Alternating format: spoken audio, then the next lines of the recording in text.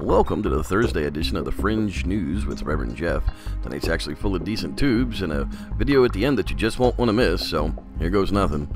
Starting off the crypto news tonight is this new Bigfoot video I happened to come across today. For once, the video is neither shaky nor blurry, and you can see that there's something moving behind the trees.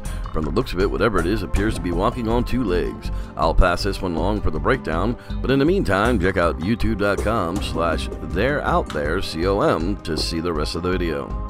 Next up is this awesome fan video of Bigfoot Land. This family took a trip to the museum just to have a look around and were nice enough to film it and upload it for everyone else to see. Not much in the way of evidence that we haven't seen before, but there are lots and lots of very cool displays. Check the description for a link to the video. Now, this news story has all the things we don't like about the media coverage on Bigfoot, alluding to it as a hoax, a media diversion when nothing else is going on, but the residents of this part of the Blue Mountains don't find anything funny about it at all. They believe they are hearing Bigfoot calling out from the darkness. Again, see the description for a link to the video. And wrapping up the crypto news is this footage of a Texas unidentified animal. A local taxidermist has frozen the carcass of an animal he can't identify. After 20 years in the business, he's never seen such a creature and has no idea what to call it. For now, they're just calling it a Chupacobra. You can check out the video for yourself at youtube.com/wildanimals040.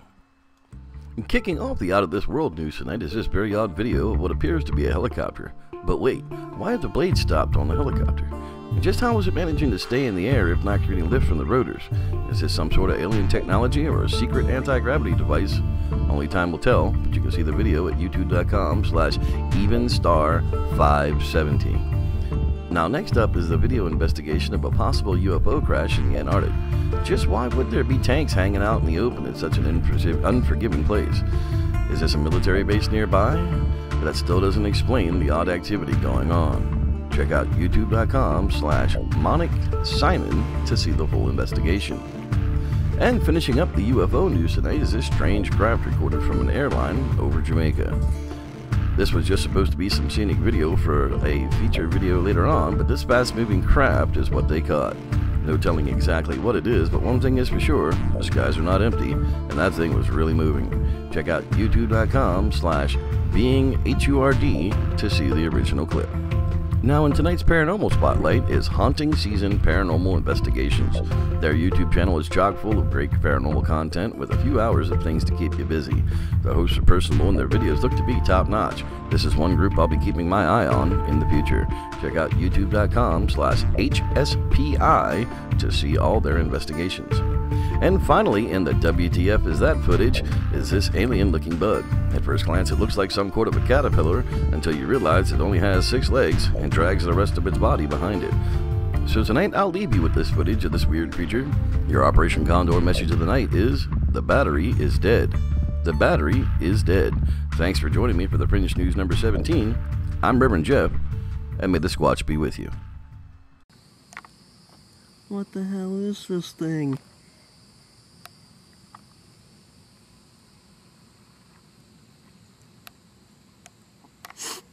It's got like 6 legs in the front, and it drags its fat ass the rest of the way.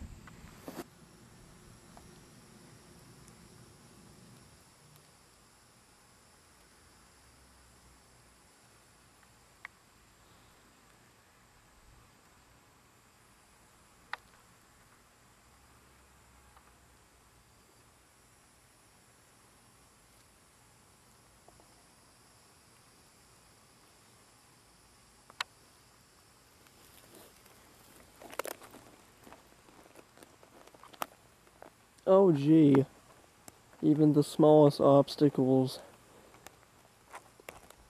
are met with triumph. Eventually.